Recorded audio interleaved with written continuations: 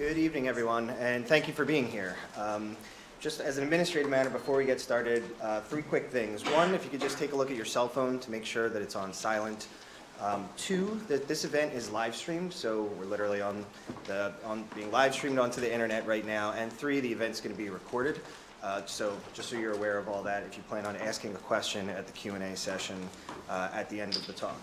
So again, good evening, and welcome to the University of Pennsylvania Carey School of Law and to the Center for Ethics and the Rule of Law's third book talk of this academic year. My name is Chris Welsh. I'm the Executive Director of the Center for Ethics and Rule of Law. The Searle Book Talk series continues to gain notoriety as we've hosted many distinguished guests over the last few years, such as General Michael Hayden, the Director of the Annenberg Public Policy Center, Professor Kathleen Hall-Jamieson, and the New York Times General Counsel earlier this year, David McCraw. Next semester, we'll also be hosting former Director of National Intelligence, James Clapper, so be sure to look for the date. In keeping with our tradition of hosting distinguished guests to discuss their most recent books, we're honored to have with us tonight Professor Mitchell Orenstein, a professor of Russian and European Studies here at the University of Pennsylvania, to discuss his most recent book, The Lands in Between, Russia versus the West and the New Politics of Hybrid War. But before we start the discussion, and I formally introduce Professor Orenstein and our moderator, Searle's founder and faculty director, Professor Claire Finkelstein, I just want to take a brief minute to talk to you a little bit about Searle, what it is that we do. What is our mission?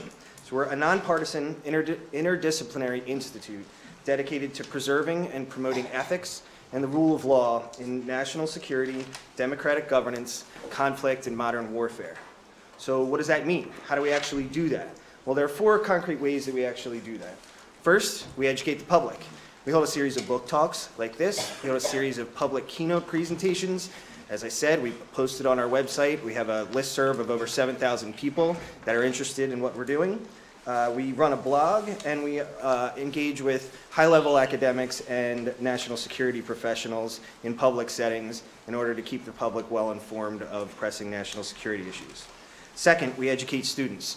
We primarily do this through our summer internship program, where students take a deep dive into the pressing national security issues of our day and have the ability to interact with high-level national security professionals. And we also invite our students to participate in the closed-door sessions of our conferences that we hold with national security experts. Third, we like to influence policy. So we frequently publish policy papers, blog posts, and have briefings at the Pentagon on pressing national security issues.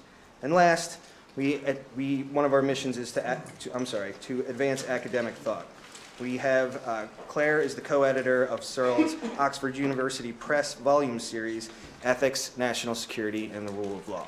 So if you're interested in learning more about the center, please visit our website or talk to me after the lecture. Now to introduce our distinguished guests. Professor Mitchell Orenstein is a leading scholar of political economy and international affairs of Central and Eastern Europe.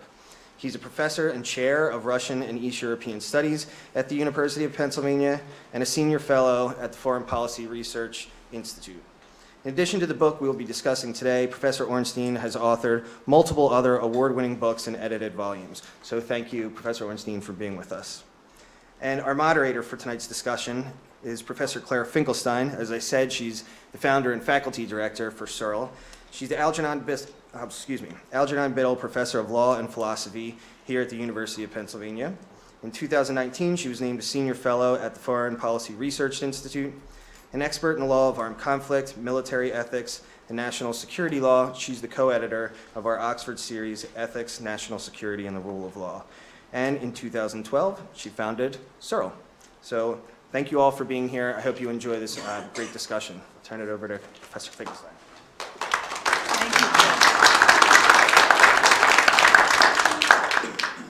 And thank you all so much for coming.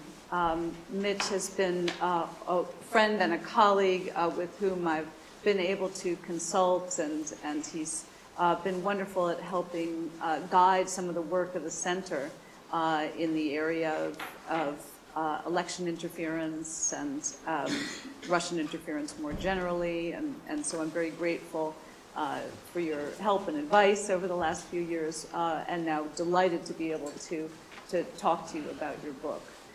This is a wonderful book. I really enjoyed reading this book, and for someone who is not herself a Russia scholar, it was very accessible. And indeed, Mitch's book will be on sale in the lobby during the reception. And I highly recommend it as a winter break read. I want to talk first about the strategy of the book, because it only slowly dawned on me as I was starting to read the book, exactly what the strategy might be. And I wondered whether or not your idea was that by focusing on the lands in between, that is, the lands that hover precariously between Russian autocracy and Western democracy, you might turn the spotlight on techniques that are in fact imperiling our own Western democracy. Was that sort of the thought behind the book? And absolutely, yeah. No, that's the key theme. The way I try to talk about it is that this isn't really a book about the lands in between, in a way, right? It's a book about us. It's a book about Western politics and what people in the Western world can learn from the lands in between. Because essentially the types of politics and the types of electoral interventions and the types of hybrid warfare techniques that you see being played out in Western countries, and I would say not only the US, but also Canada, and France, and Germany, Britain, are the same things that have been happening in the lands in between for some 20 years. In fact, I was writing this book for quite a long time before the 2016 election. And this book at that time, when I started originally conceptualizing, was about, kind of a warning. It was sort of saying, look, there's a lot of things going on in Eastern Europe that we need to be concerned about in terms of Russian intervention, interference, and the West should, kind of catch up and be aware of these things. That was the original point. And then when 2016 happened, I have to say that I was pretty surprised. It never occurred to me that Russia would use the same exact hybrid warfare techniques against the United States that it had already used extensively against Ukraine and that I was writing about in the book. It just didn't occur to me. I think it was a failure of my imagination. Just like for a lot of us, I think it was a failure of imagination and something like that could happen. But when it did happen, the thing was that I became instantly aware and highly sensitive to exactly what was going on because I'd seen it all before. I was already writing a book about it. And so it became very much, I had to slightly alter that to be, say, what are the lessons that we can learn now that we're subject to the same things from the lands in between. So how can you paint a picture for us of the beginning? You described 2007 as a turning point. There are various turning points. What do you see as sort of the beginning of these hybrid campaigns on Russia's part, and then how did it unfold? Right. Well, there's a huge debate about sort of why Russia is attacking the West. What are its motivations? Is it all about Putin? Is it part of a deeper trend?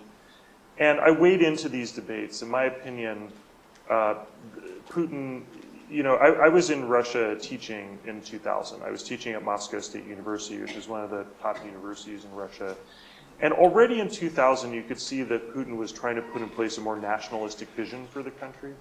And that was anti-Western. I mean, it really was, unhappy with the West. But I feel that Putin, so you could make the argument that from the beginning, Putin was taking this anti-Western approach. On the other hand, I think that it wasn't entirely the case, and he was still making overtures to the United States, for instance, after 9/11, in which he made a major overture to the United States and tried to get the United States engaged in a war against terror that would, cooperate with Russia.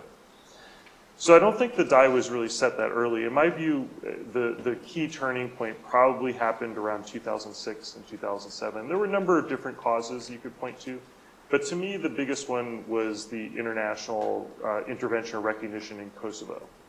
It was really more about,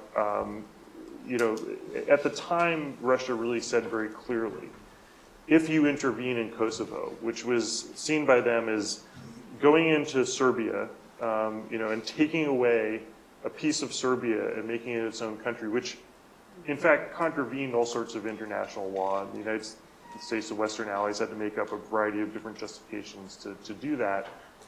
then we will retaliate. And we're going to retaliate specifically in Georgia, where we will say South Ossetia and Abkhazia should be independent for the same reasons. And they basically, in 2008 with the Russo-Georgian War, made good on those kind of promises. So for me, there are other things going on. Putin's Munich Security Conference speech, which happened in 2007, a kind of long, kind of complicated relationship Russia had with the EU that resulted in a lot of disillusion and moving away. But in my opinion, there were probably a series of government meetings and think tank papers and ideas commissioned towards a Eurasian turn for Russia that probably solidified around 2006, 2007. And by 2007, the die was cast, and they were in full, sort of an all-out kind of attack on Western institutions. As I say in the book, unfortunately, the West didn't really recognize it at the time. So even though Russia was really clear about its statements and saying these things publicly and invaded Georgia in 2008, many Western states and many Western governments did not believe it was happening, did not believe that Russia had departed from the West until about 2012 and 2014 with the Crimea invasion. And I think that's why it's interesting to talk about why we feel like we're on the back foot here, is because we have been on the back foot for quite a long time.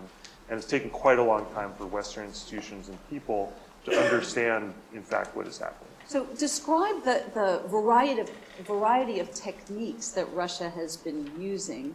The book is really helpful in that regard for filling out a picture of these gray zone techniques, right.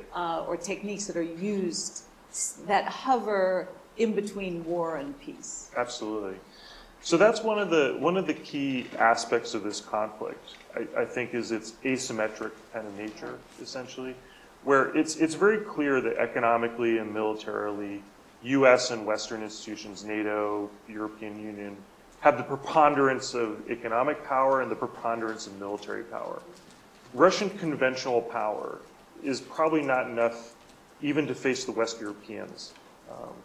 And so as a result, Russia has tried to attack the West through more covert methods that you could say are basically asymmetric. Right?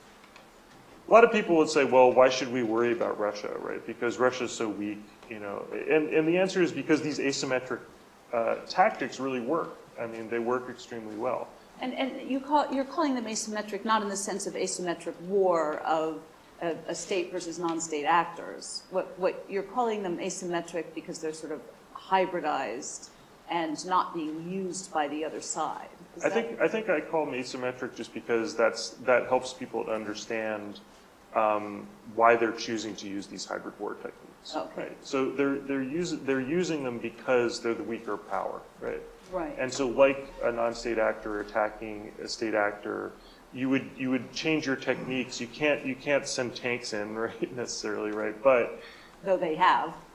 Well, to Ukraine you can, but I mean they couldn't go much further, I suppose. Right. So it's more useful for them to use these types of techniques so because they don't want to cause a armed conflict with the West that they would surely lose, without, of course, nuclear weapons. So let's describe these techniques. So what's interesting about the range of the techniques is the range of them. And I think this is something also that people have a hard time getting their head around. And in part, I don't think that the Russia hearings, the Mueller report, really helped very much in this respect because it focused in a way too much attention. Not that it was wrong, but it focused a lot of attention on social media, right? If you think about the Mueller report, they're really talking about two different things. They were talking about hacking. So Russia is hacking the democratic servers and taking information and dumping it online. Right. And then social media, propaganda, sort of, making more vociferous, comments on both sides and sort of hook people into different social media networks, the Tennessee GOP or, Black Lives Matter kind of websites that they were running. So, but it goes way beyond that, And I actually a little bit disappointed in the Mueller report in particular that it didn't look at the issue of party financing. Just spend a word on that, I would say, when writing this book, one of the things I got to communicate is like, I'm not just looking at the US, I'm looking at about 20 countries, right? And I see patterns happening in country after country, and then I see these patterns playing out in the US. In a lot of cases, there isn't direct evidence, that all this is happening, but I would say that in almost all cases where Russia is seeking to influence politics, it often uses money. And it basically is trying to funnel money to what we would call extremist parties, or might more appropriately be defined as anti-Western parties or anti-EU parties in particular. So Russia will often fund anti-EU parties of the right, like National Front in France, for instance, or Ataka in Bulgaria. They will also funnel them to anti-EU parties of the left, including Die Linke, for instance. And the common thing they have together is that these parties that they finance are typically against the sort of dominant institutions of the West.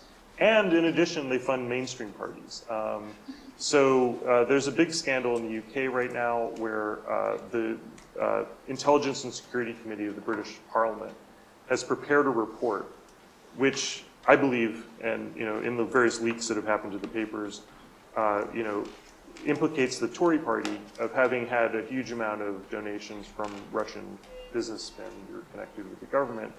And Boris Johnson has decided not to release this report prior to the election, because of course he's worried that it's going to implicate his own party. So now, I this think is separate from the report about Brexit, or this is the same report? Yeah, this is the it deals with Brexit and also other things.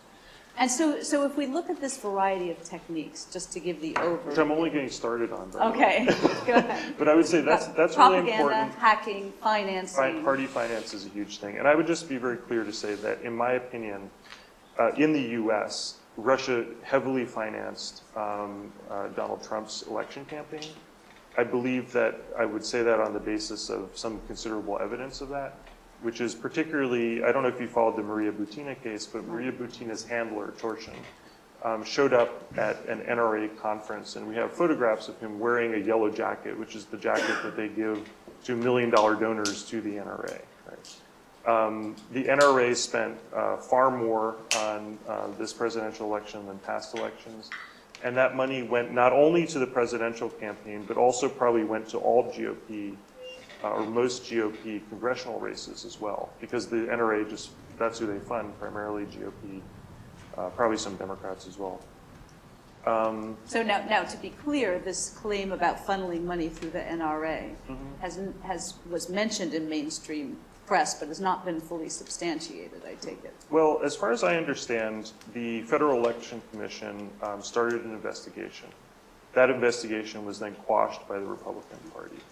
I don't know yet why Mueller didn't investigate it, honestly, but I think we'll find out that. But I just, I feel 100% certain that this happened. Of course, that's just my judgment as a scholar. My judgment is, again, having looked at patterns, from all these different countries and seen these similar things happening.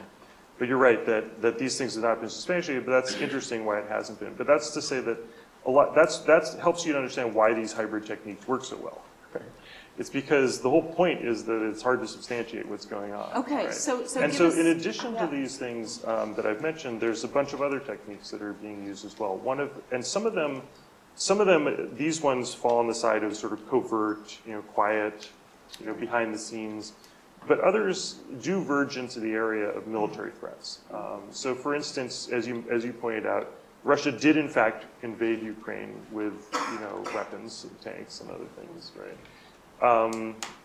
And Russia also makes a lot of threats against countries that are military threats. For instance, I don't know how many people were paying attention, but Vladimir Putin a few months ago, and recently again reiterated, that Russia's developing all these hypersonic nuclear weapons, essentially, that could basically be parked off of the coast of Houston or off the coast of DC even, I suppose, and attack, U.S. cities within minutes with nuclear weapons, right?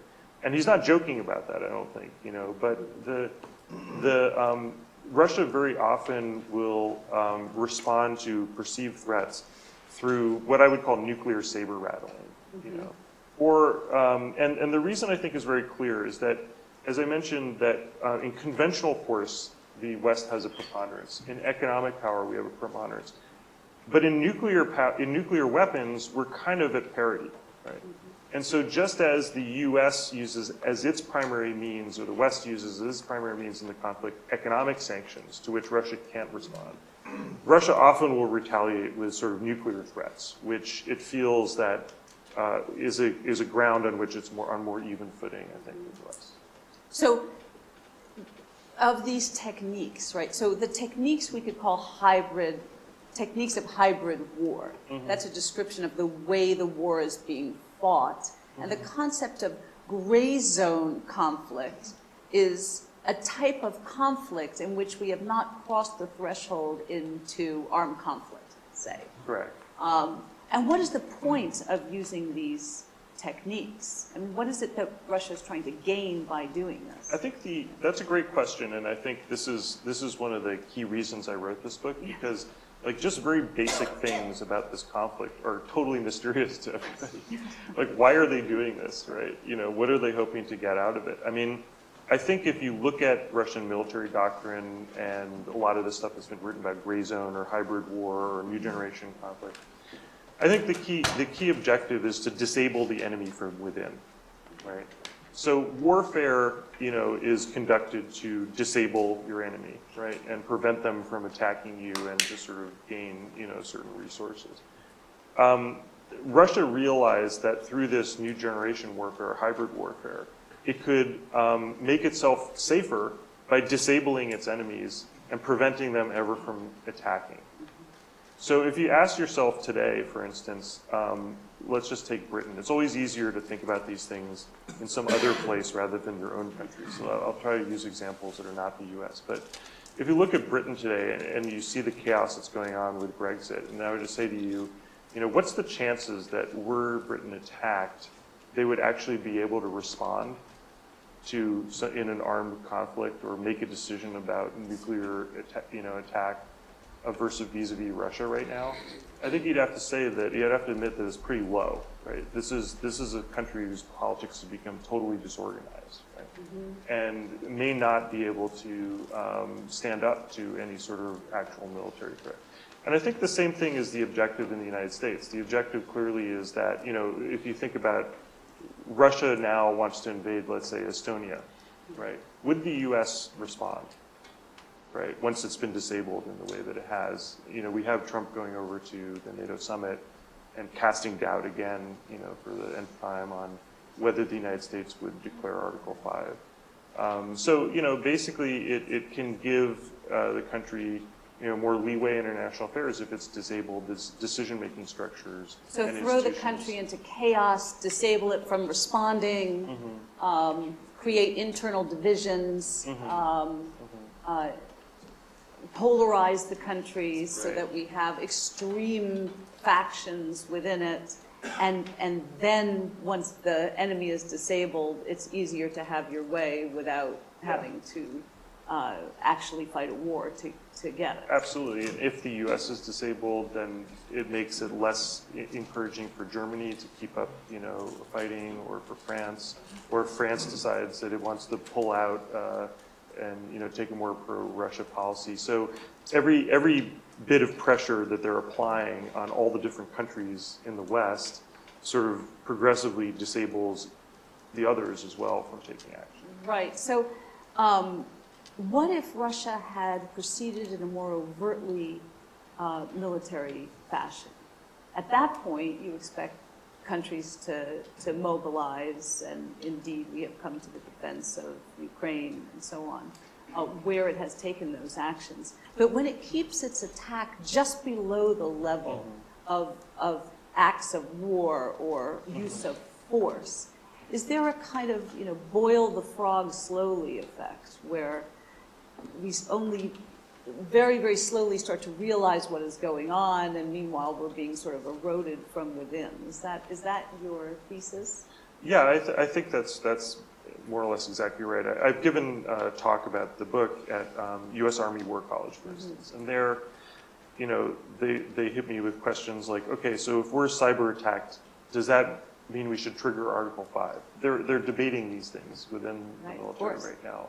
You know, And we're about to debate that for a day and a half in Mm-hmm. a conference. A number of people in the audience are from that conference, a workshop-style event to try to talk about the implications for armed conflict and national defense. absolutely. And you know, on the other hand, I a little bit bridled the idea of the boiling the frog metaphor, because in a way, some of this was pretty sudden, right? I mean, so the elevation to power of people who have a much more sympathetic, you know, view towards Russia in the U.S. was pretty sudden, sudden change, and you know, has disabled things. I mean, for instance, the U.S. military has a variety of different cyber methods and ways that it could deal with, you know, the cyber attacks and deal with the social media. Those programs are sort of lined up, primed, ready to go, but the Trump administration doesn't want to pull the trigger on those things. They will say, no, we want to hold back from that. And there's been a whole interesting dynamic, frankly, inside the Trump administration of those who have been very strong on Russia and those who've been, you know, trying to accommodate Russia. You know, so you don't know exactly how it's going to play out, but that uncertainty, I think, came up on the U.S. Rather quickly. Now, one of the techniques you haven't mentioned, but you do in the book, is gaining political control over whoever is in power, or indeed working to, you know, place a person in power, not just by funding, but by personal allegiance and indeed possibly blackmail. Can you describe a little bit that aspect, and do you consider that part of the techniques of hybrid war? Yeah. Well, certainly yes. I mean, it's, you know, you're asking a question which is a perfectly great question, you know, and it's kind of like, you know, where's the P tape, you know, kind of thing. You know, and the thing is, the whole thing about blackmail and dealing with, you know, analyzing as a public analyst, like analyzing covert behavior of states, is you don't really know exactly what they have on people or exactly how they're applying this, you know. Right. So I would say that, but I could imagine a whole lot of ways that this could be done. You know, for instance, if you had, as the Russian government or any arm of the Russian government, supported a political campaign in a country, right, and that was largely unknown to other people, or was seen as potentially scandalous, simply releasing, you know, emails, right, data, oh yeah, we gave you this amount of money, that was the GRU, could be enormously damaging, particularly like at this moment in time. Imagine if Russia released an email of a GRU officer to a Trump campaign official, right, that was directly related in any way. That would be enough blackmail. Do we have any evidence of use of these techniques in other countries, sort of, again, focusing Yes. on, so give us some of the examples that you walk through in the book. Well, you know, direct examples of blackmail of or trying to control politicians. I think that, you know, the reality is that the blackmail, I'm sure, does exist, but we know least about it. What we do know a lot about is more the support side of it. Yeah. You know, so Russia, for politicians, I think everybody would recognize, like, the two sort of elements of oxygen that you can give to a politician is media and money. And money, right. Those are the two things that usually they're lacking, right? They often have a lot of charisma, a lot of policy positions, but they're lacking in media and money. And Russia has been very generous, particularly with certain politicians, of media support. So it provided a huge amount of media support, by the way, to the Green Party in the U.S., to Jill Stein. Now, there's that famous picture of Jill Stein sitting with Russians and Republicans at a dinner. Correct. Yeah. And that was that famous picture that has Mike Flynn and exactly. It has Jill Stein on the other side of the table. Yeah, I've been looking at that recently. It looks like what that was a congratulatory. So she has frequently said that the Russian media, the RT, which is Russia Today, did a huge service for third parties in the United States. Right. By essentially putting them on TV, right? I mean, third-party candidates in the U.S. very often can't get high production value television, right? And so Russia Today hosted Green Party debates, had her on numerous times on TV, And let's forget about Jill Stein for a second. Let's talk about Nigel Farage, Okay, right. who is even more prominent, who's admitted to having been paid as well by Russia Today for his television appearances at times. So what they're doing is like to recruit some fringe politicians. All that may be necessary is to provide a lot of media support. So then, nobody watches the RT in the U.S., right? And so that's very limited. But what you can do, of course, is you can then email all these, debates to your supporter base, and mostly people are watching them on YouTube, essentially. And they have quite a large circulation on YouTube, in the millions. So I think that that has been one really effective technique. Another technique that we know about a bit from Britain and from the Leave campaign is promises of financial benefit. So for instance, Aaron Banks, who was the bag man, he was the money man behind the Leave campaign. He gave the largest political donation ever in British history to the Leave campaign. He's a kind of small businessman. Nobody really knows where he got the money from. But during the campaign, he didn't admit, but later admitted that he had had many meetings at the Russian embassy. He had had a couple boozy lunches with the Russian ambassador, and he was promised to share in a gold mine. So this is a typical Russian technique, is that they will offer you like a sliver of some sort of rentier business, like, a share in a sort of in a gas contract or something like that. And so that's an obvious way to sort of pay people off. We know less about the blackmail side of that, but I'm sure that also happens. Let's talk for a minute about Brexit. Because we have a little bit of evidence about how these techniques might have operated there. And indeed, Nigel Farage was friends with Steve Bannon, apparently, and that is how, and also had worked with Cambridge Analytica, which is how Bannon got onto Cambridge Analytica, I gather. So there are connections. But tell us a little bit about what we know about Russian influence on Brexit. Right.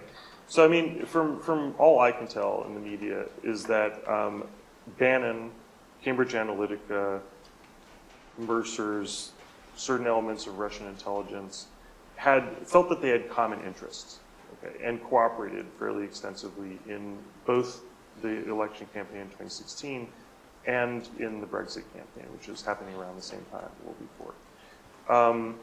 And the common interest, as I suppose from Steve Bannon's side, is that they shared an antipathy towards traditional sort of institutions in the West, wanted to tear them down, believed more in nationalism, believed that they may have had a commonality in sort of Christian white nationalism kind of discourse, wanted to see that promoted, were more authoritarian in their mindset, less interested in fake democracy, saw democracy as a threat in part because of demographic trends that were happening in the West for various reasons, and basically cooperated, across platforms, I would say.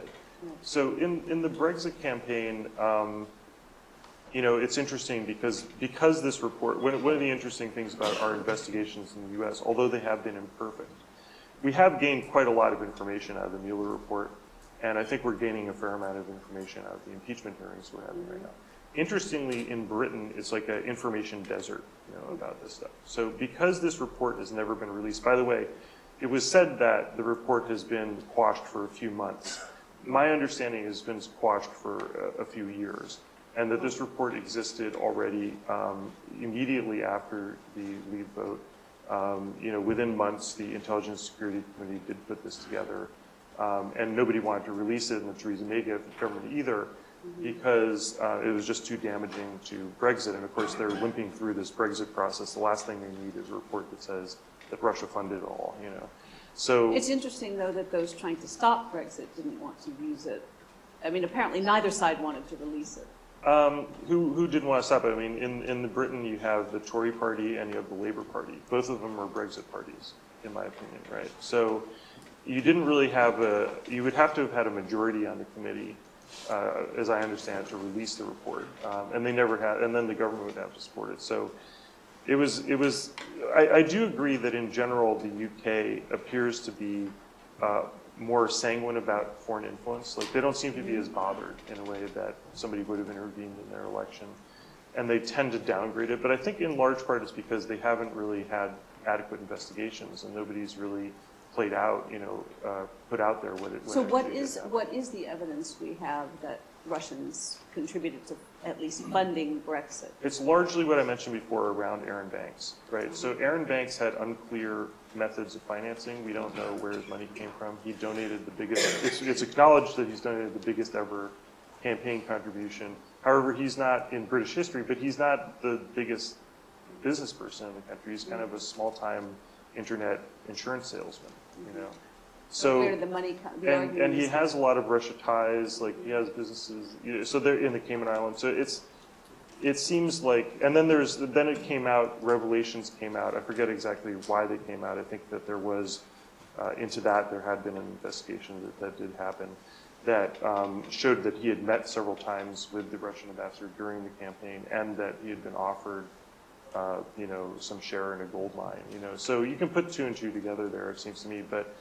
So it's not knockdown, drag-out evidence, but it's strong circumstantial evidence. Yeah, I mean, I think that honestly what we're going to find in reality when the report comes out, and what's been happening is that since eventually a Tory former minister, Dominic Grieve, stood up and said, we need to release this report, right, before the election.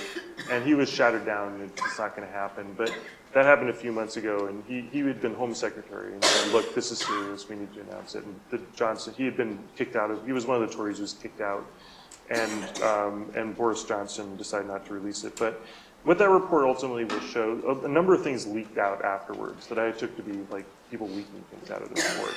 And one of the things was that a lot more money than you would think also came into the Tory party itself. So I think that the Banks thing and the Farage thing are definitely going to be borne out, right? But I think it's going to be a lot bigger than that. Now let's contrast Britain with France. And I think we have somewhat better proof that, for example, extreme right-wing candidate Marine Le Pen, another right-wing candidate, were receiving Russian funds. You point out in the book that Le Pen actually had a visit to the Kremlin, and moreover that she voiced support for Russia in the conflict surrounding Ukraine and Crimea. And you say in the book that this was sort of a trade-off, right? They buy politicians by funding their campaigns and then expecting them to pledge allegiance to Russia. What proof do we have of this? Well, I think that as you mentioned, there are a few cases where there is real information out there in the space that is public. Right. And I think that France is, of course, one of them. So Marine Le Pen, probably many of you know, Marine Le Pen has been a fixture on the French political scene for quite a long time. She's the leader of the Nationalist Front Party, which is kind of an anti-immigrant. In the past, it was anti-Jewish. I don't know if it is anymore. And her father, Marine Le Pen, before her, was also a fixture on the right-wing political front. So she's part of the dynasty that is, so her party, the way the party finance system works in France is that the state gives you money based on your share of the vote, right? After the election, right? Because they don't know your share of the vote before the election. So after the election, if you got 20% of the vote, you get more money than some party that got 5% of the vote, right? But because there's a sort of gap between when you have the election campaign and you get paid, they borrow the money from banks, right? And they go to the banks and they say, well, look, our last election result was 25%, and so we're expecting, our polls are saying it's around 25%, so we need X amount of money, and you should give us this bridge loan, essentially, till we get paid from the state. And because of her extremist parties and extremist views, no French bank would touch Marine Le Pen's campaign, simply because they didn't want to lose customers. So she sought money from a Russian bank and was given loans. The reported loans were $9 million. I think actually there were a couple tranches, and may have been more than that. But she basically was financed, her campaign was out of Russia. And then during the campaign, she traveled to Russia. She met at the Kremlin with, I think she met with Putin at one time. She met with a number of other important officials.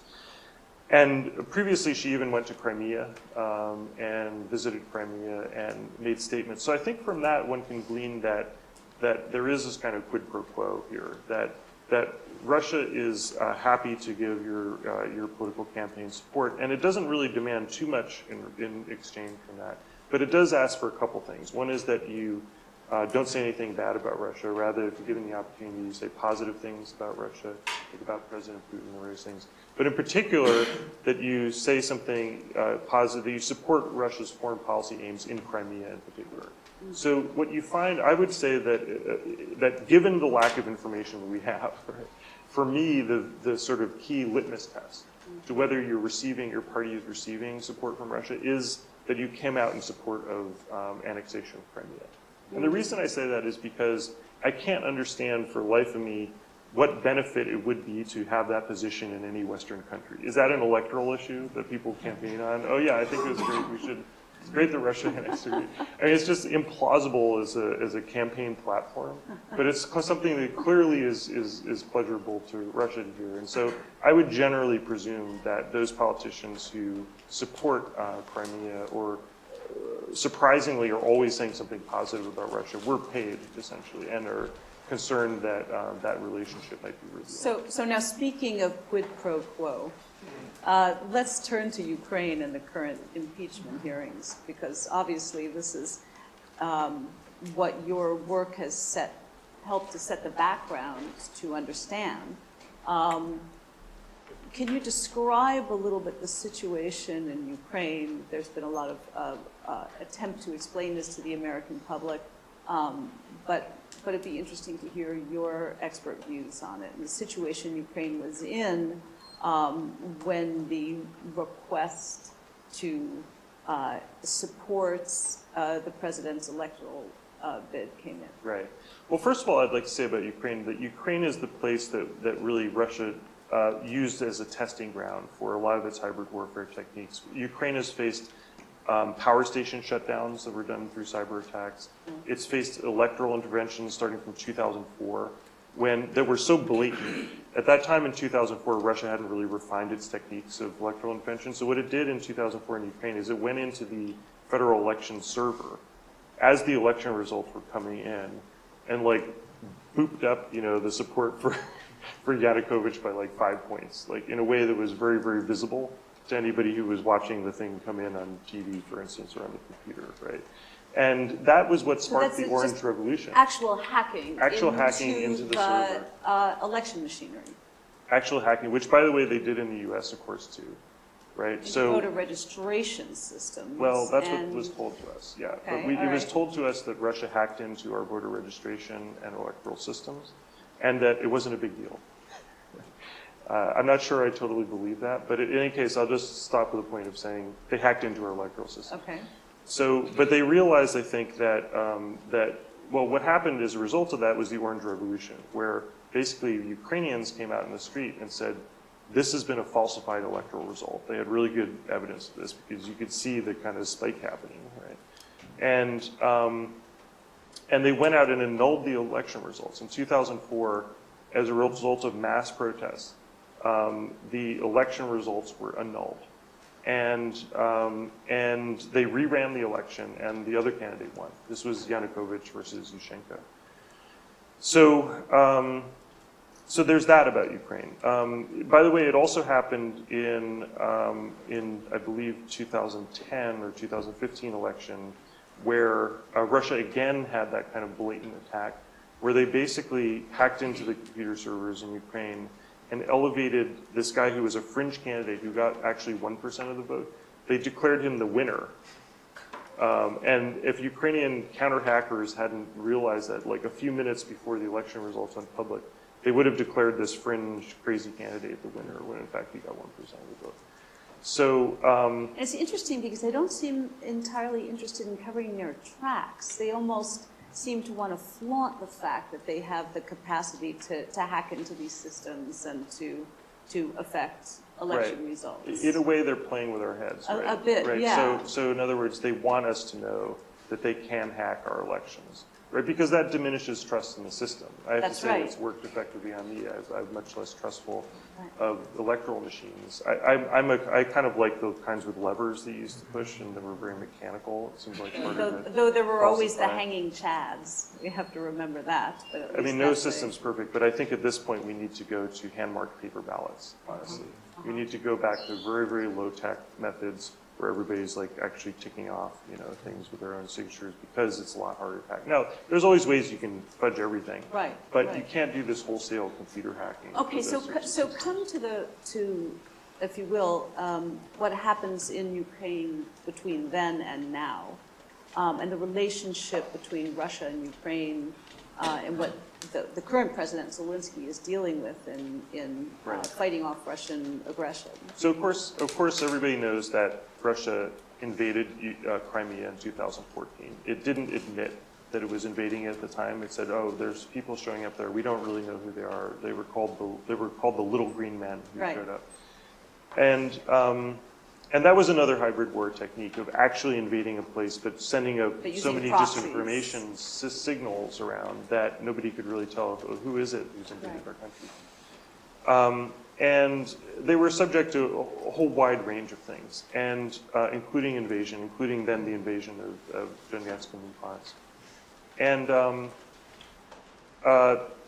And so the United States response was controversial at the time. The United States, of course, with the European Union, put sanctions on Russia that have been very damaging for the economy. I've been a supporter of the sanction regime and a defender of the fact that that was a reasonable response to make to this. Because at the time the Obama administration was not interested in a wholesale war with Russia, they didn't want to escalate. So we didn't, for instance, provide military hardware to Ukraine. Well, Republicans at the time, interestingly, were advocating that. So generally speaking, Republicans in Congress at the time were advocating more forceful resistance to Russia. And we're trying to get, in particular, Javelin anti-tank missiles released to Ukraine and sold to Ukraine. And that is, of course, a Cold War legacy, and we always knew, all of us, you know, watching developments in U.S.-Russian relations, assumed Republicans were anti-Russian and Democrats were either neutral or you know, even sometimes pro-Russia, and now politics seem to have completely reversed. Absolutely, yeah. So, I mean, at that time, it was still true in 2014 that Republicans were advocating a tougher line on Russia, Right. for sure. It wasn't like massively different. So, you know, Democrats supported sanctions, Democrats supported military aid, but the degree was a little bit higher with the Republicans, who, you know, both at the expert level and the political level. And then, of course, came 2016, and what happened there, it seemed to me, so the way I read the Trump approach, you know, obviously he had made some deal with the Russians where he was getting some type of support for his election, which we still don't know fully about. In exchange, what the Russians wanted was to drop the sanctions regime. I say that because that came out very clearly from the Michael Flynn case, where Michael Flynn clearly was on the record in those recordings of, he was talking about sanctions, right, and about dropping sanctions, right, and that's why he went to prison, because he did that before he actually came into office. And then lied about that to Congress. So, so it seems pretty clear that that was the quid pro quo that was being negotiated.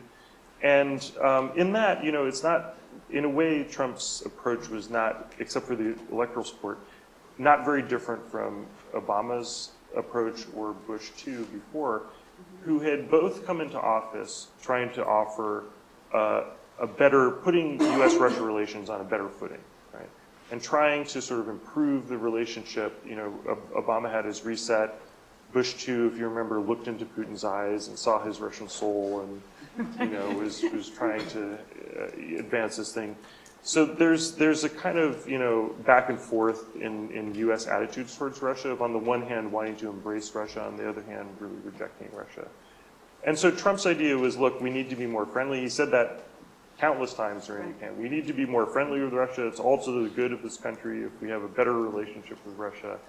And what he was going to do was just simply drop the sanctions regime and leave in place, you know, all the Russian gains that they've made, you know, and control over Ukraine. Now, his administration, however, being traditional Republican administration, has in fact been split. And one of the very odd things about the Trump administration, I think, has been that they have two different, from the beginning, they had two different Ukraine policies, right? Mm-hmm. On the one hand, sanctions were increased under Trump, partly because of votes of the US Congress, Republicans in Congress.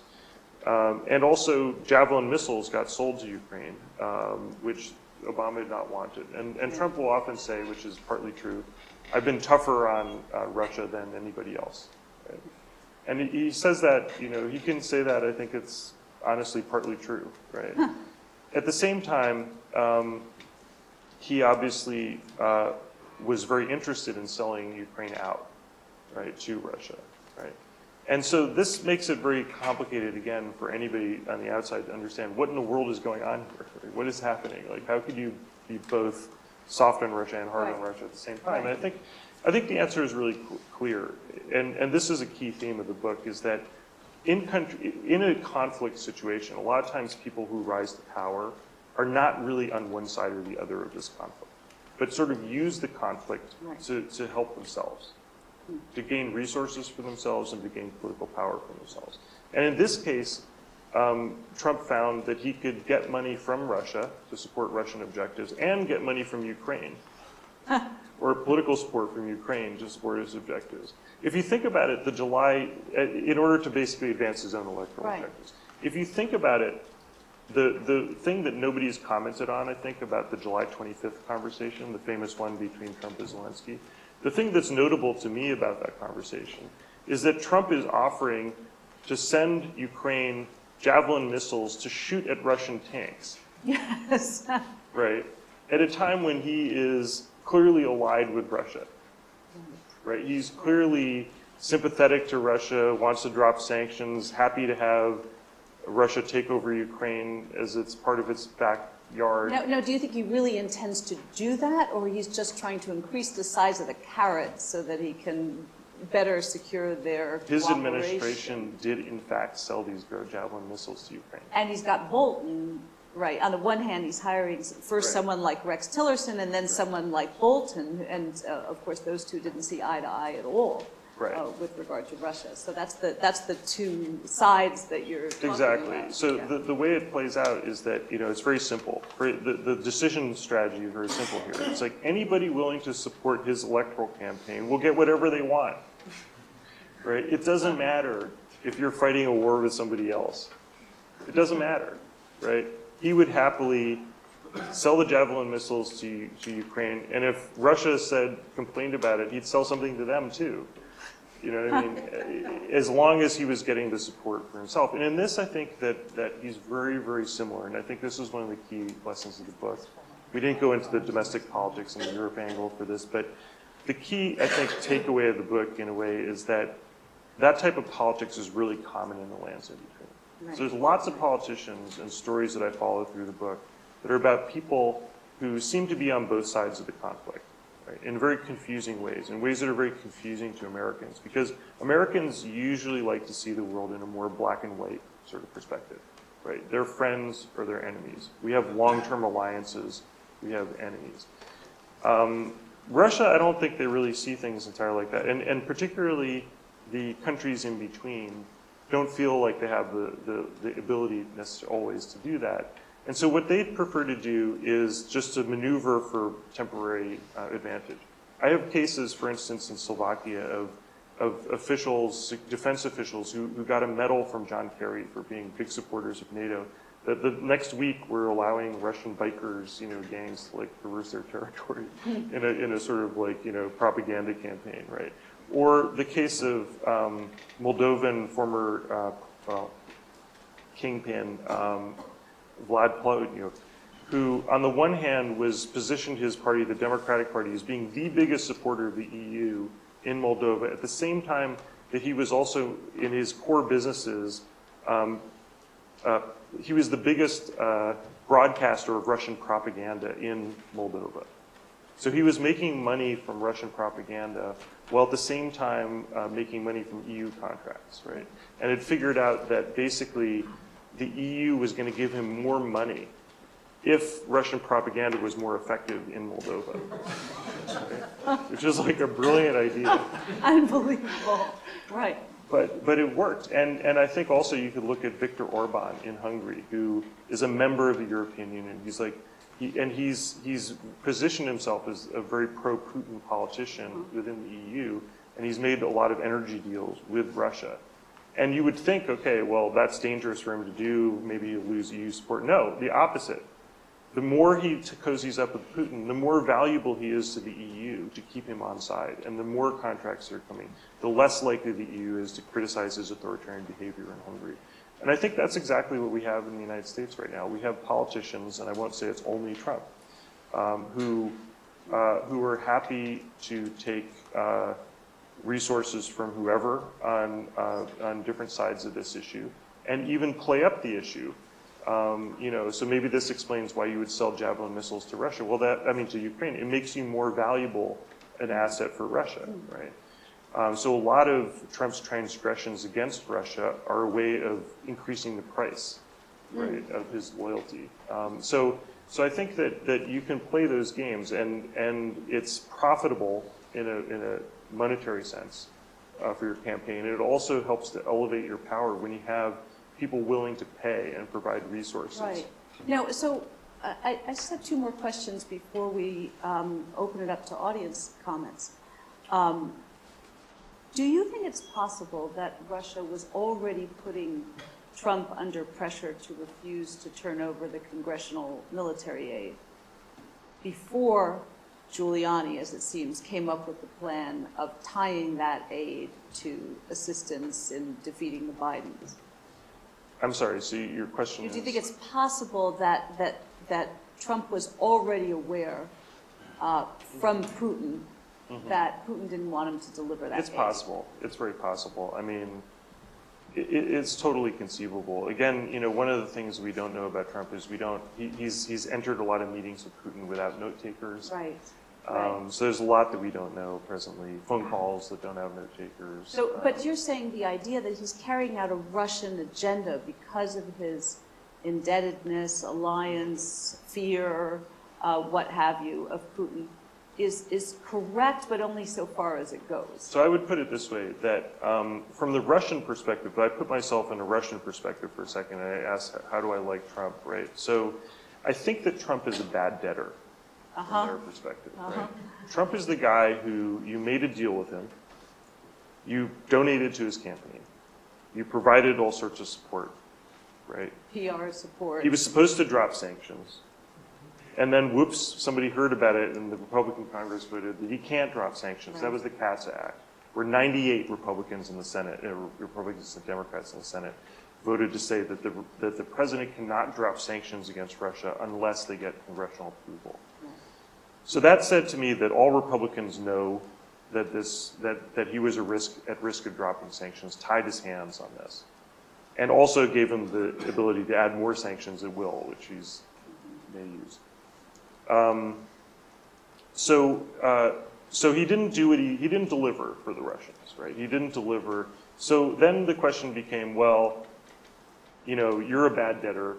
You know, I can break your knees, or you can start delivering something, right? So the way I read a lot of his behavior is he tends to be kind of solicitous, placating towards Russia. They've introduced the narrative, well, he's really on our side, but you know, he can't really do certain things. So, but they'll ask him to do other things that he can do, essentially.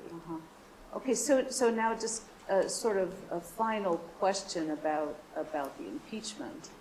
I mean, you made a passing remark, and we've talked about it before, that the GOP, you believe, was receiving Russian funds. Do you tie that to, first of all, do you have, what proof do you have of this? Well, I think we went through that before. There's through the NRA. There have been investigations launched and then quashed into the NRA money. I mean, I believe that, look, the money came in a variety of different ways.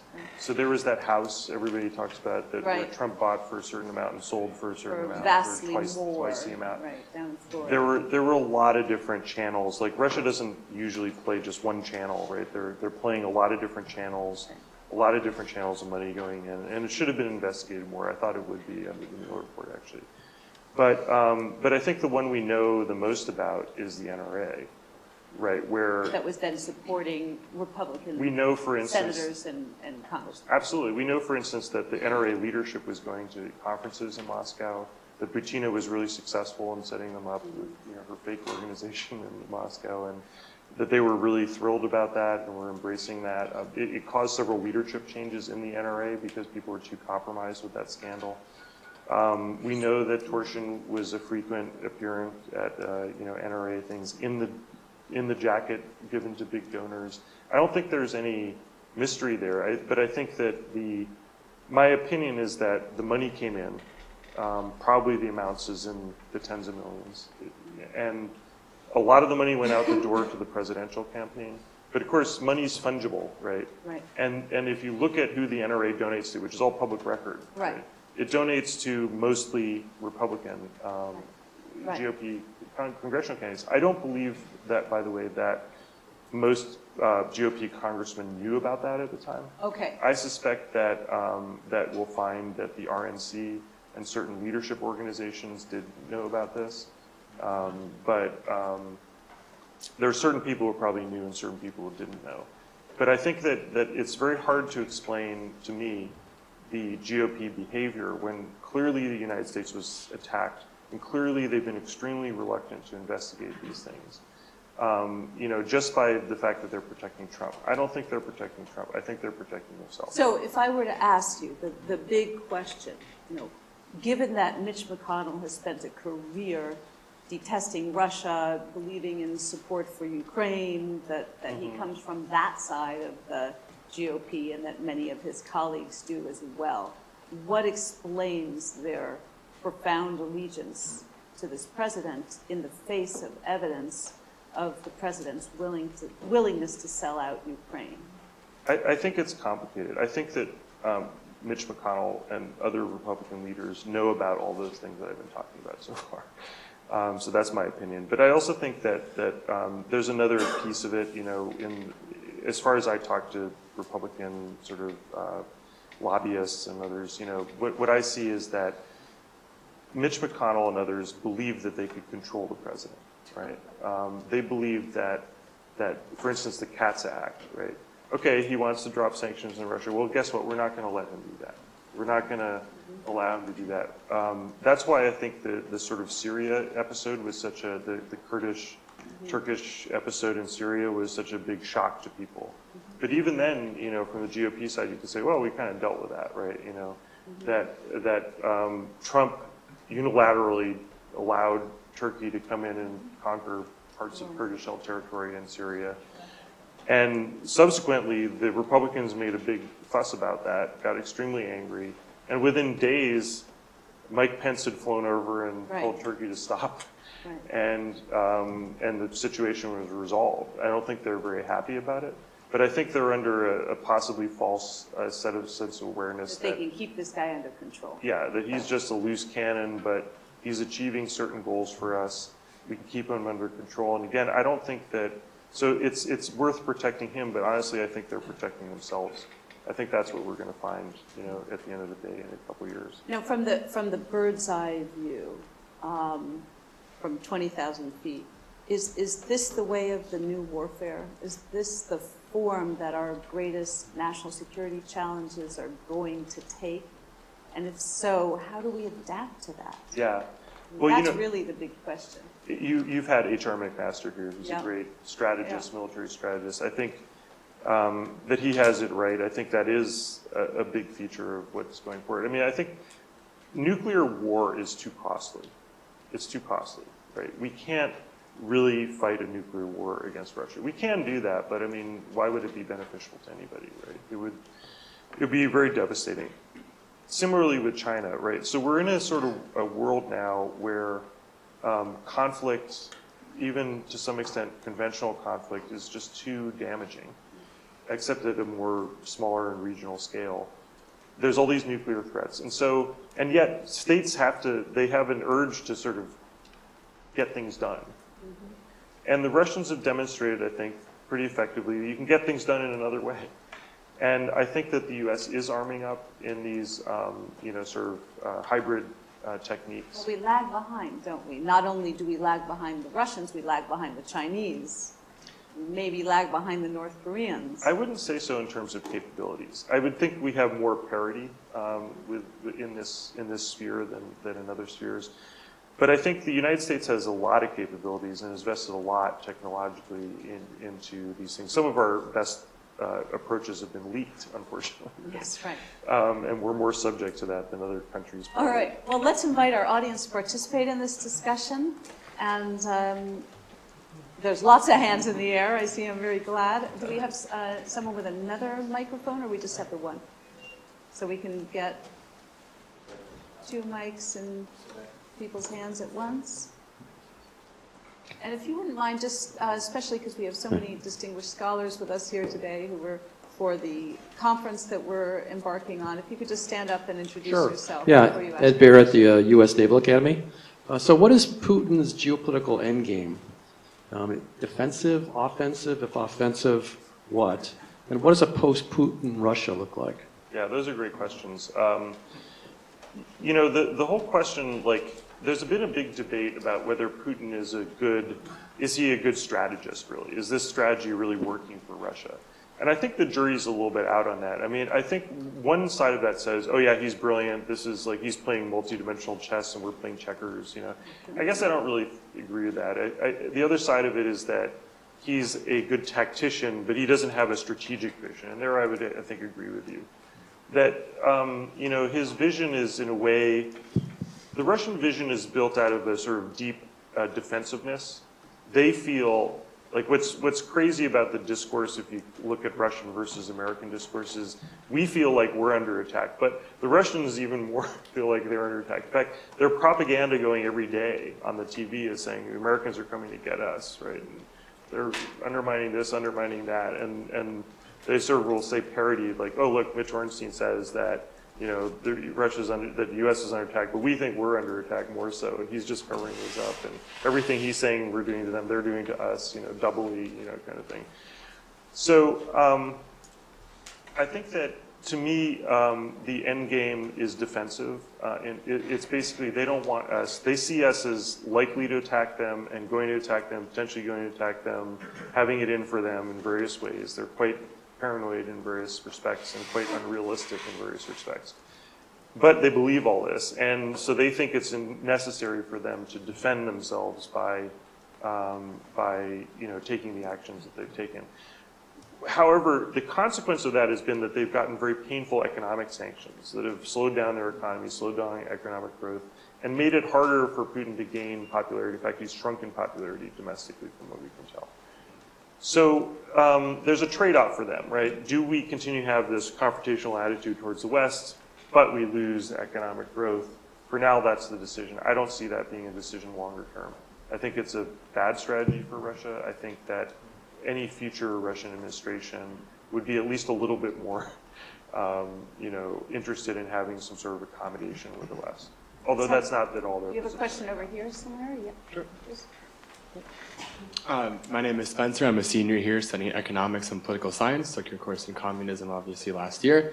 My question is about European Union accession. So member states over the past few months have discussed accession for member states potentially such as Albania and North Macedonia. So I'm curious to hear your opinion on whether this tool or EU membership potential can be used as a tool or a counter strategy against these types of hybrid warfare tactics. Yeah, I mean, in the Balkans, are you speaking about the Balkans in particular? I mean, in the Balkans, it definitely is, right? So that Europe sees that it can expand. Europe feels that the Balkans are kind of its backyard and wants to expand its influence in the Balkans. Russia is also countering with a number of different diplomatic and covert techniques to try to keep a number of the Balkan states kind of on side. So particularly Serbia, but others as well. And they use those same variety of techniques, you know, oil deals, you know, coup support, you know, paying off politicians, buying out politicians, use of economic leverage, buying, you know, large shares in industry, for instance, in the countries. So I believe that what's emerging in the Balkans right now, unfortunately, is more of a kind of standoff situation where both sides have considerable amount of leverage.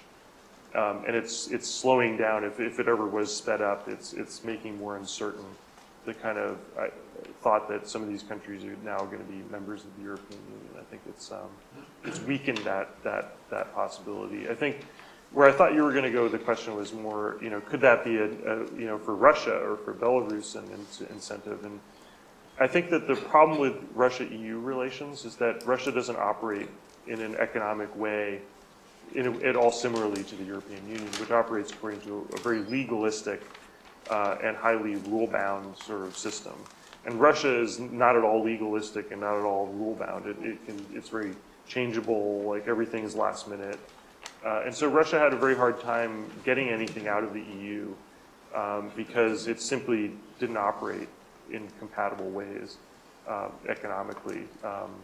So I think they gave up on the EU, and that may have been one of the big reasons that they gave up on the West in general, is they didn't feel that they could really participate as a full member in the European Union economy. And who's next? Here's the mic. Hi, Steve Crowley, Oberlin College. Thank you, Mitchell, for a thought-provoking discussion. You mentioned at the beginning how Russia was engaging in these asymmetric measures, partly because of this basically power disbalance. So I guess one question would be, how is Russia able to have this outsized impact given this power imbalance? And then anticipating, so one potential answer to that might be, well, maybe the West needs to engage in these same sort of tactics in order to, so that would lead to a second question, which would be, is the answer to the Russia situation, are we in a deterrent situation where we need to deter Russia, we need to kind of show it that we're going to be tough, we're going to be pushed back? Are we in a security dilemma situation? You mentioned Russia's anxiety, its defensive-ness. You did mention NATO expansion as a precipitating factor to all of this. Yeah. Great. Yeah, it's a fantastic question. I often used to premise like my remarks when I was talk to audiences to say, look, there's dovish perspectives on Russia and hawkish perspectives on Russia. Generally, I'm more hawkish on Russia, I think. But one of the dovish perspectives, which is not entirely wrong, is just that, look, Russia's too weak really to be a major threat. Right? I hear this, frequently. It's how could it be a major threat? So there are two answers I would give to that. One is they have a lot of nuclear weapons. So in the nuclear area, they are not a small power. They're a major power, right? And they're threatening us all the time with nuclear weapons. We could prefer not to listen to that and hear it, or to think that they're not serious. But I think that would be a mistake. But I would also say that, the United States is a country which was defeated in war by a bunch of Vietnamese peasants with AK-47s. Am I wrong about that? And, the whole idea that asymmetric conflict cannot work, I think is wrong. I would also point out that Russia has scored most of its major foreign policy successes through spying, right? It has, as you know, a really, really long tradition of extensive spying on its own people and externally, going back to the Tsarist era, the Okhrana. And, Russia got nuclear weapons, right, the hydrogen bomb, by spying on the U.S., right? It got the atomic weapon, also by spying on the U.S. So I think it's very plausible that it relies heavily on spy techniques, not to mention that its current president is a former KGB officer who has also put in place the biggest proportion ever in Russian history of intelligence officers in all the major positions in Russia. I mean, this is an intelligence-run operation that they have there. So yeah, I think it's totally plausible to me that a bigger power could be defeated by a weaker power in asymmetric conflict. It's happened before in my lifetime in the United States. And in the book, you do say that there's no doubt in your mind that we're in a security dilemma. That's true. Yeah, that's the other piece of the question. So that said, I want to say that, of course, you're right that our perception is very different from Russia's perception. So Russia's perception is that, whether they're right or wrong, right? The whole thing about a security dilemma is that if they perceive that they're threatened, that's a problem, right? And they're going to sort of escalate, and then they're going to do something that we perceive as a problem, and we're going to escalate. So I would rather say that we're in a security dilemma. Let me just explain. The reason the question is a good one is that if you're in a security dilemma with a country, then you don't want to go for a deterrence strategy, because it's only going to worsen the situation, because they're going to feel increasingly threatened, and so arm up or start attacking in these covert ways all the more, right? So this is what I was talking about with regard to the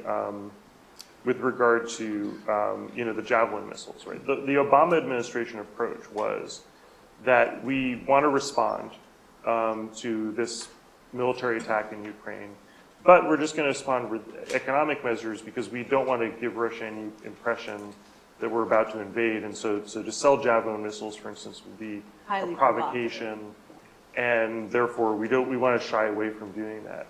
The problem, however, with that was that that didn't work, right?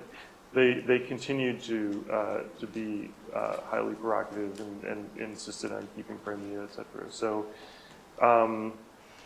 So I think that's, you know, you're in a security dilemma. I mean, there isn't a good way to get out of a security dilemma. I know in theory you could say, oh, we'll just, you know, like back off and then it'll improve. But in this situation, if we back off, they're going to advance, right? So because, you know, the things that they want, I mean, Russia's listed, Putin's listed very clearly what he wants, right? And he said a few years ago that what he would want is the U.S. to withdraw troop levels in Europe back to the lowest level it had achieved, I think in 2009 or something like that, or 2001, right? To give Russia security control over all of its, basically the former Soviet Union, you know, and to pay reparations for the sanctions. Right? That we've cost them a few percent of their economy, and we need to pay that back. And then they would be happy with us, and then we could have a great relationship. The reason, the dilemma here, I think, is that, you know, and this is where a lot of left thinkers, I think, go wrong on Russia, is viewing it entirely in the perspective of U.S.-Russia relations. It's not about U.S.-Russia. It's about Russia versus the West, right? And that's because there's a whole lot of other countries that have these relationships with Russia that are our allies that all have different interests. And in particular, Ukraine, like if you do a thought experiment and you say, okay, we accede to everything Russia wants and then they take over Ukraine, right, effectively, right? Is that a solved security situation? No, because Ukraine's not going to stand for it. Ukraine, 60% of Ukrainians want to go to the West at this point, right? They've been convinced by the events of the past few years that Russia's not their friend. And they want anything but to stay in the Russian sphere of influence. And I'll remind you that in the history of the 20th century, the security challenges, the major wars that occurred in Europe were all sparked off by conflicts over smaller powers, right? So the First World War was not, you know, an out-and-out conflict of great powers. It was sparked because a Serbian nationalist who wanted independence from the Austro-Hungarian Empire threw a bomb into the carriage of Archduke Ferdinand of Serbia, of Austro-Hungary, and blew him up, and that set off this kind of like, you know, thing. Similarly, in the Second World War, was fought over Poland at the end of the day, right? It was this great agreement, a great power agreement. It was a perfect agreement, right, to coin a phrase, right, between Germany and Russia. It said, look, we don't want to have conflict, right? So let's get rid of this security dilemma. We'll just draw a line down the middle of Europe, right? And you take over these countries, we'll take over the other countries. Well, that wasn't acceptable to the Poles, right? And so the kind of, I think that the U.S.-Russia perspective on international relations falls into this great power view of the world that Russia tries to promote and has, that we could sort this all out if the great powers just got together and had a conference like at, you know, Versailles or something and carved up Europe again, you know, into spheres. And the reason that doesn't work is because Europe is a continent of smaller powers, right? It has a lot of small nations. In fact, I brought a little map. Right? It's a continent of small powers. And what's interesting about the current institutions, why I believe personally in the current institutions of NATO and the European Union, if you think about it, is that they accommodate great power interests, right? Nobody would, you know, everybody says about NATO, like the US is preponderant, Germany is preponderant, true. But I would argue that in the case of NATO, the country that has, in a way, the greatest benefit from NATO is the smallest country in NATO. Mm-hmm. Because the smallest country in NATO has the assurance that if they get invaded, everybody else is going to come to their aid, right? The cavalry's coming, right? Likewise, in the European Union today is often talked about as a German empire, right? Or as a unit in which Germany has a kind of preponderance. But in fact, the European Union gives huge benefits to the smaller states. The Visegrad countries, so Czech Republic, Slovakia, Hungary, and Poland, have more voting strength in the European Union than Germany does. Okay? The smaller powers the whole purpose of that design is to give smaller powers a say in decision-making structures. Plus, they get a commissioner each, right? There's like 17 different ministries in the European Union run by commissioners, and they have to each be from one of the different member states, which gives politicians in each of these countries an important voice in European affairs. Of course, the voice of Denmark is not as great as that of Germany, but you can be assured as a smaller power that you are not going to be traded off to somebody else. Mitch, let me stop you so we can get a few more Sure, questions yeah. in, and now keep Sorry your about going responses too long. brief. Sorry about going too So long we on can that get one. That was a great question, by the way. You wouldn't mind standing up? Thank you. Yeah, sure. My name is Elaine Foltz, and I'm formerly with the International Labor Organization, which is one of the UN agencies, where I was the director of the Moscow office. And I wanted to ask two questions, one about the UK and one about Moldova. You said earlier that the level of information about Russian activities in the UK is lower than it is here. But the case of the Skripal poisoning strikes me as possibly an exception to that, where we had this Bellingcat organization that did incredible cyber investigation to actually identify the killers. I wonder to have your comments on that. And second, in Moldova, we had an election, a rather unusual election a few months ago, where a new coalition came to power, pro-European, anti-corruption, dynamic new leader, a young woman who had worked for the World Bank, and for a moment in time had the support of Russia and the EU and the US. But that didn't last. And I wonder, coalition seems to have fallen apart, and I wonder if you see Russian involvement, Russian fingerprints in that development. Yeah. Well, on Skripal, that's a really good point. I mean, Skripal, that was a case where a Russian security intelligence operation used a nerve agent, a registered chemical weapon, to attempt to kill a former Russian spy who was living in Salisbury, who'd been subject to a spy swap. And so, and that was highly publicized. And in fact, there was an investigation into that. Britain clearly blamed Russia for that. And there were even some ramifications that came out of that. The UK began to demand that Russians buying property in the UK register where their money came from. So that was a kind of interesting step that they took. So, yeah, I would agree with that. The second piece of the question, or the second question is, sorry. Moldova. Right, Moldova. So I've written a lot about Moldova. In fact, the book sort of started out as a book about Moldova, right? Or are you suggesting? Well, I say in the first line of the book is that this is not a book about Moldova. But yes, it sort of is. And, the thing about that, so I mentioned that Vlad Plotniuk, the former kingpin of Moldova, he actually, in the election of earlier this year, was ousted and he went into exile. Interestingly, this is a guy I talked about before. He's in exile, I believe, in Miami, according to reports. I mean, that I don't know. That's just from press reports. But presumably he's in Miami because he trusted the U.S., presumably, to give him safe harbor, and he would only leave if he was given safe harbor. So anyway, he left. But he was displaced, as you mentioned, by Russia, really. I mean, where basically he had planned out with the pro-Russia party in Moldova that he was going to, even though he had a pro-EU party and they had a pro-Russia party, he was going to ally with them after the election to sort of milk the country, dry in various ways, like is sort of robber baron, right? And the thing was that the pro-Russia party in Moldova was owned so directly by the Kremlin that they called them in and said, "You're not going to form this coalition with this guy," because they had been worried about him, and so they kicked him out.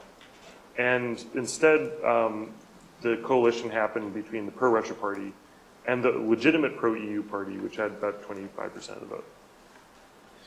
And people at the time said, oh, you know, Orenstein, you're totally wrong about this. You know, look, you can have this pro-Russia, pro-EU government, right? It lasted like a couple months, right? And the reason it lasted a couple months is because obviously these two platforms, you know, a pro-Russia approach and a pro-EU, is totally incompatible in these countries. It's just not possible. It's like right now the rule of law is not compatible with, you know,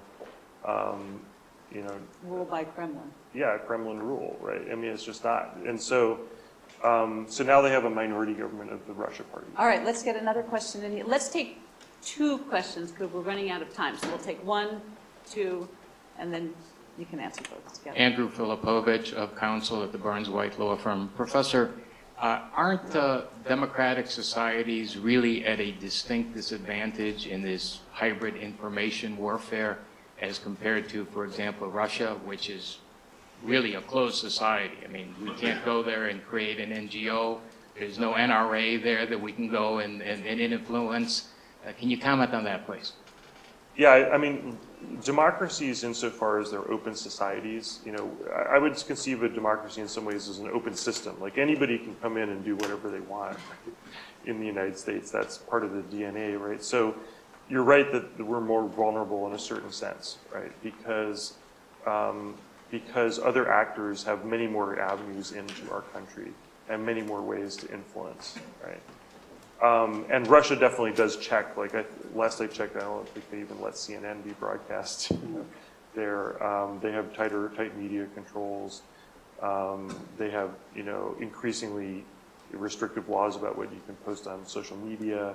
I hear from my academic colleagues. I often ask them, "Are you under any pressure?" And in the past years, actually, they haven't really bothered too much with academia. But now I'm starting to hear reports that if you fall out of line a little bit, you might, you know, lose your job or be punished in various ways. So they're progressively cracking down, and it of course does mean that they're a little more, you know, not so vulnerable to, in a certain way to things. But I think you have to look at it from another way too. That you know, democracy is a huge advantage in a lot of ways, right? I mean, so democracy enables us to have a thriving economy in a lot of ways, because if you weren't allowed to, you know, speak or share information, that would really cut down on our ability to produce high-tech, you know, sort of innovations. All right, now stop there, because I meant to get 2 questions at a time. Sure. Here's the second one. Yeah, hi, Bob Mann. I'm a Penn Law graduate, practicing Philadelphia attorney. 2-part question. You mentioned earlier that the U.S. has the capability to respond in this particular manner, similar manner. So the one question is, you know, we have it, are we doing it? And the second part is you aptly describe this as not Russia versus the U.S., Russia versus the West. And as I look at the map, without the U.S. even there, I see one Russia and I see a whole lot of Western pieces. Yeah. And my question is it even possible with so many parts of the Western world with maybe disparate interests, how is it even possible to have a coordinated coalition of the West to combat what Russia is doing? Yeah, that's a really great dilemma to pose. I mean, certainly what you say is true, that Russia is a unitary state and we can understand it better, and it acts and has strategies and things.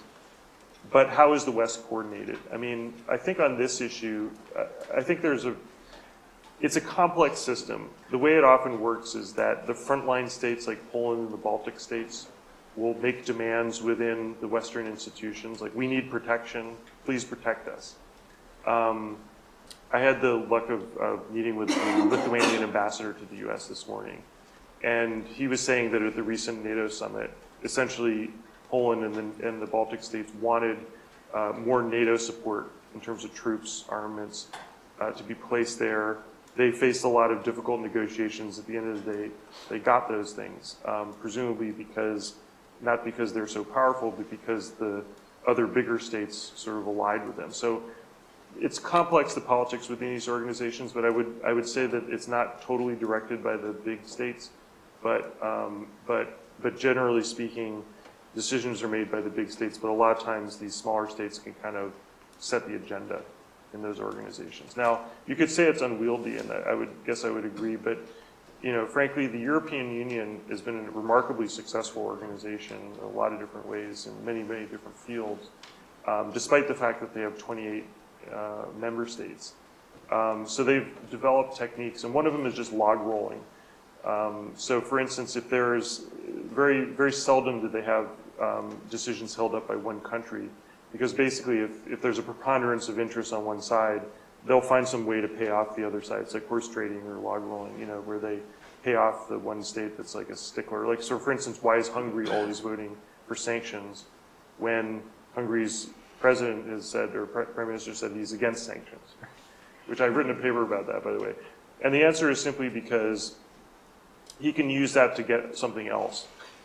And you're always always able to pay off the smaller guy at the end of the day to sort of get past. Do you feel that the U.S. is using its capabilities that you mentioned we have yes. to deal with these attacks by?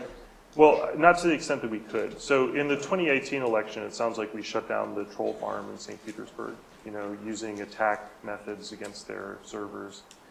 So we do have the capabilities. Occasionally we're using them, but I think the whole drama within the Trump administration, and really that's touching on this impeachment inquiry is, are they willing to use this, or are they willing to trade it away for some type of temporary gain? And what I hear people saying is that they have more capabilities than they're been told to use, and are quite frustrated. A lot of people who've developed those things are quite frustrated that they haven't been used to an extent.